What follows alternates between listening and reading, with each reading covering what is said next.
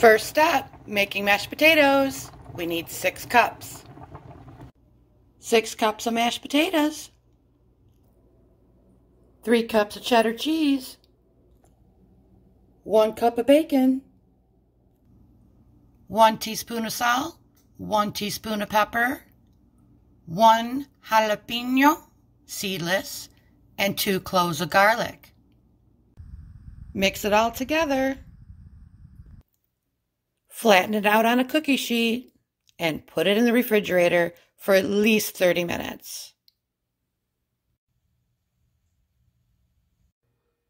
In the meantime, scramble up 2 eggs and add a pinch of salt and pepper.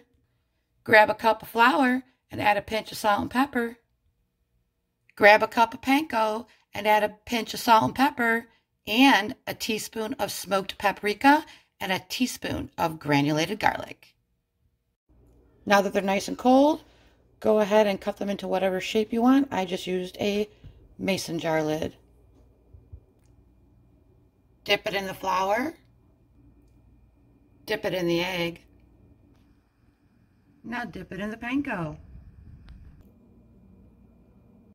Now preheat your air fryer at 375 degrees. Put them in the freezer, freeze them separately, and just go ahead and pack them away for a rainy day.